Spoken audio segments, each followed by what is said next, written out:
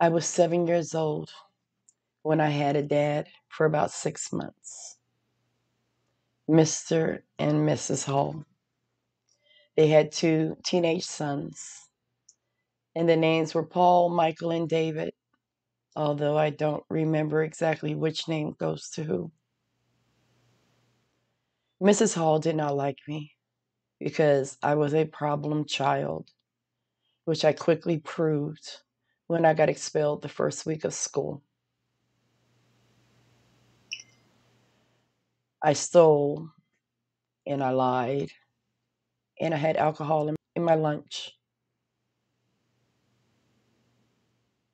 and they didn't understand why.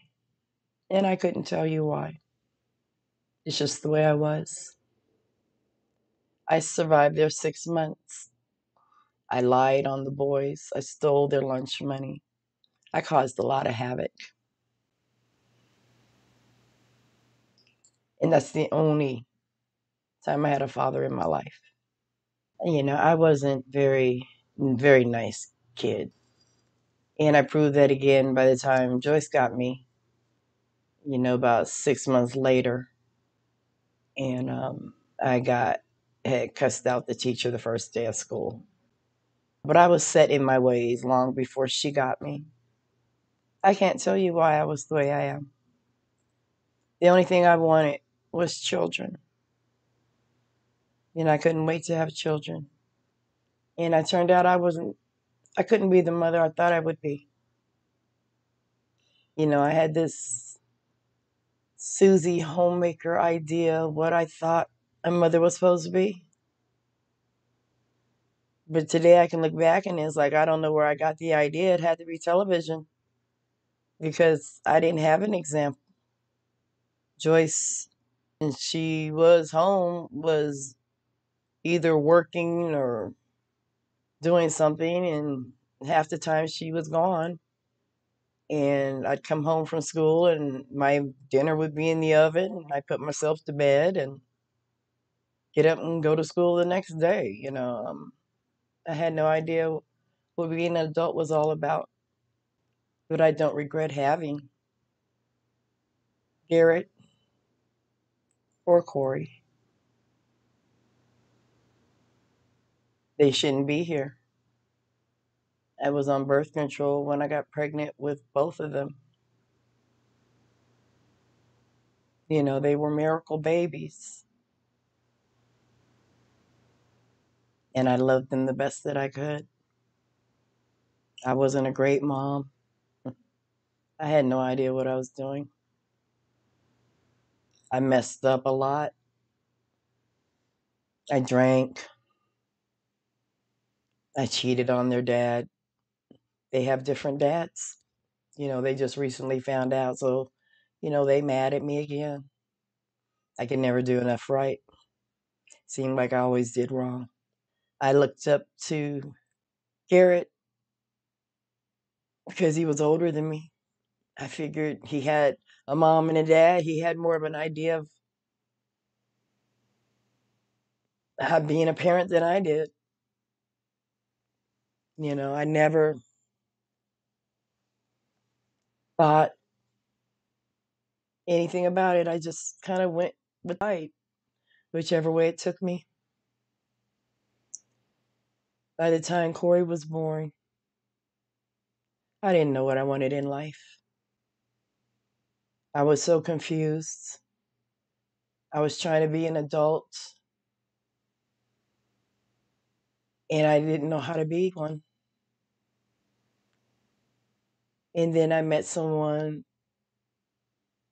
that made me look pretty.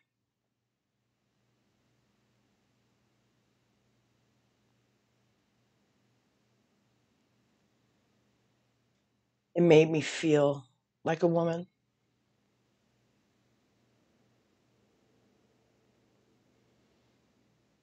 And that's how Corey got here. And I don't regret it because he shouldn't be here either. The cord wrapped around his neck when I was pregnant because I developed toxemia.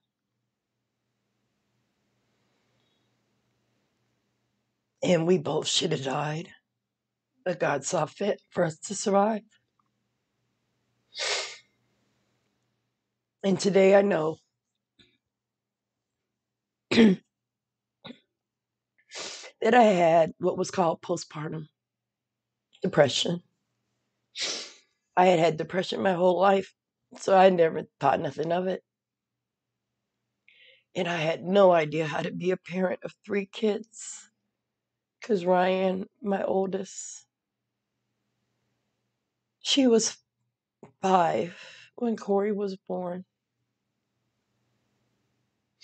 And because of my mistakes, because of the fact that I couldn't stay faithful in one relationship, and I just had to move.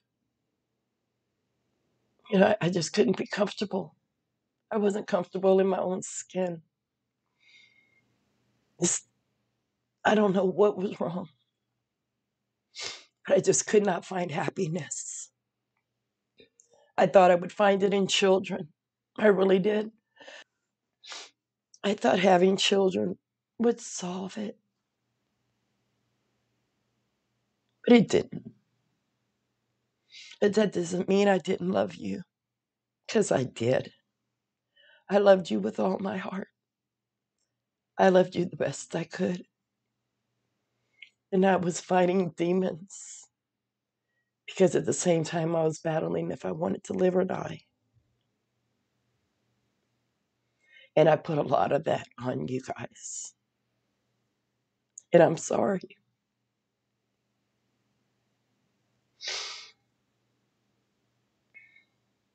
I can't change the past. And I can't keep apologizing for it.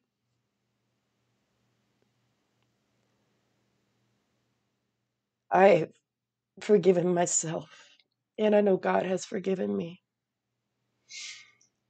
And I understand that you guys are not there yet.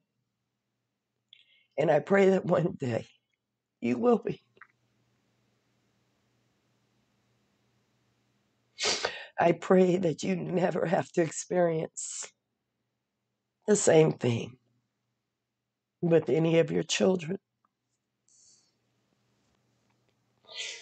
One of the worst feelings in the world is wanting to be a parent your whole life because you didn't have it, and to find out that you're not parent material. I had no idea how to love, and I still have a problem with that, with hugs. I have a problem with this closeness still to this day. And I know you have expectations of what you thought a mother should be. And I am sorry that I did not turn out to be that mother. But I pray that God gives you peace so that one day you will be able to find it in your heart to forgive me.